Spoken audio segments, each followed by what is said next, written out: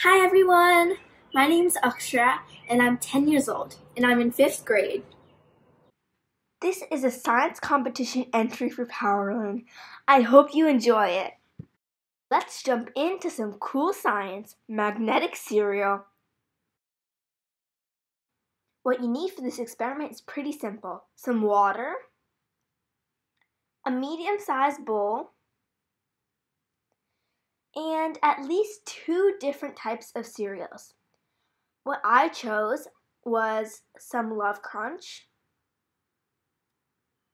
Golden Grahams, Corn Flakes, and Cheerios.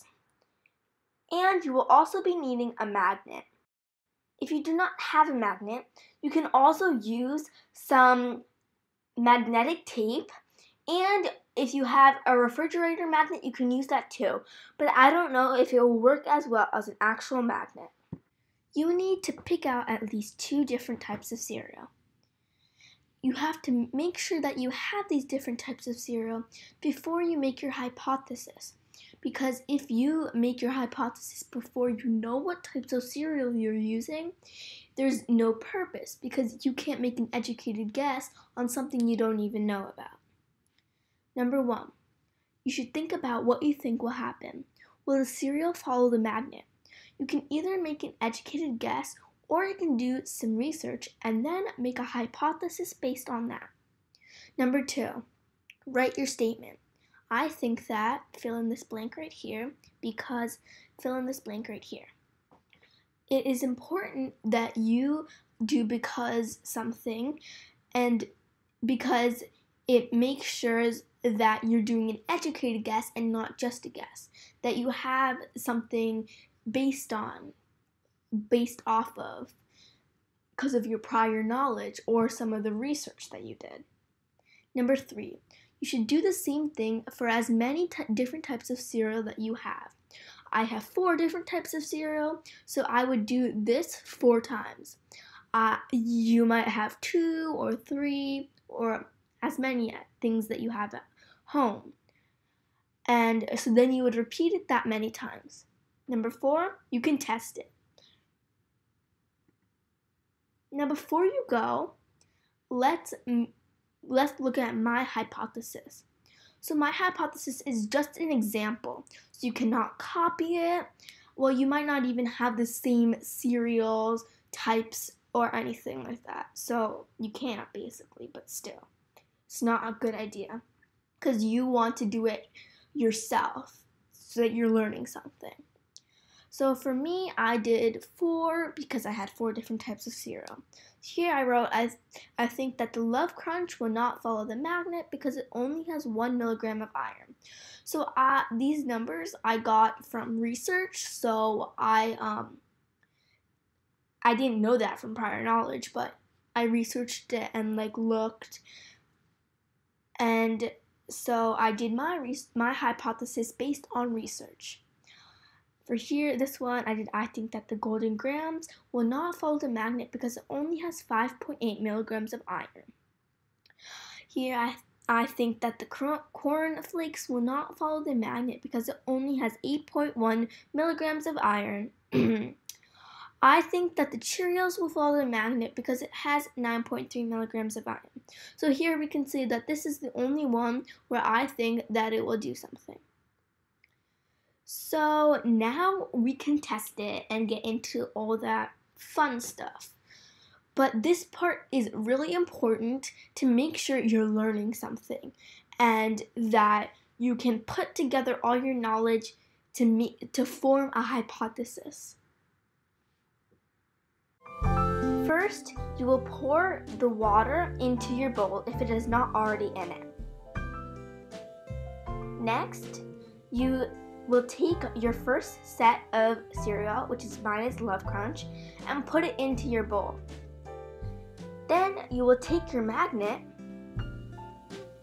and put it side to side over your cereal, doing it very slowly. I have speeded this up, so you should actually be going very slowly. I am doing this 5 times for each cereal, and you should do this too to make sure that you get the most accurate results. Do this for all your cereal types.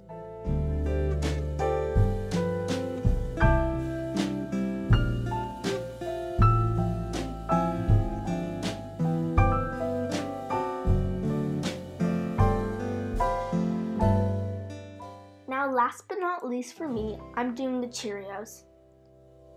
Now for this, I put 1 in, and I tied the magnet over. Then I just grabbed all the rest of the 4, and I put them in. As you can see, it followed the magnet for some time, and then it stuck on to the other Cheerio that was close to it.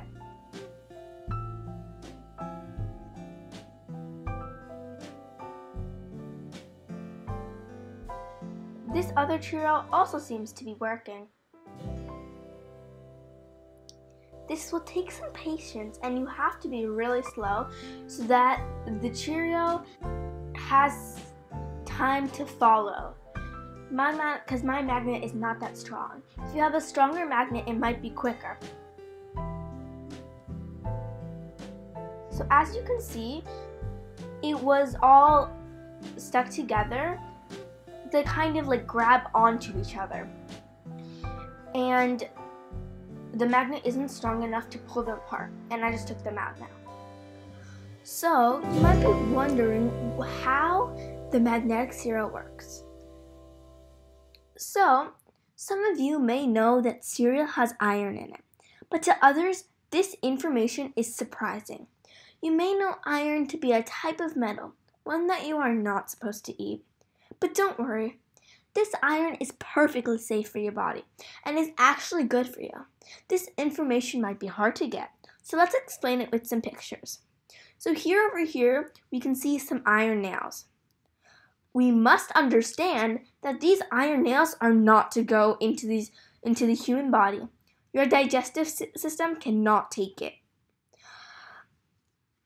But iron can be taken in your digestive system in a different form.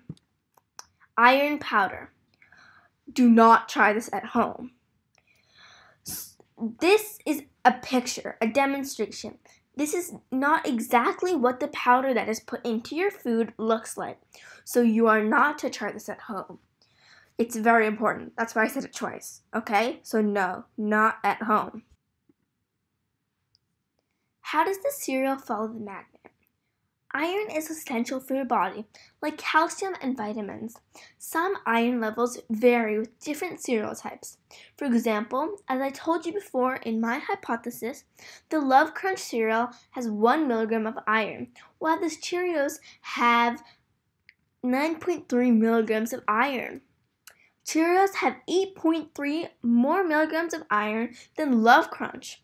You may already know that iron is attracted to magnets, so you can infer that if the cereal has a high enough iron level, then the cereal will be attracted to the magnet. In this case, the Cheerios will be attracted to the magnet because of its high iron levels. And since the other cereals didn't have that much iron, they didn't get attracted to the magnet. So as you can see here in the picture, the Cheerios have a very high level of iron. And here, as you can see here, the Love Crunch has low levels of iron. I hope you enjoyed this video.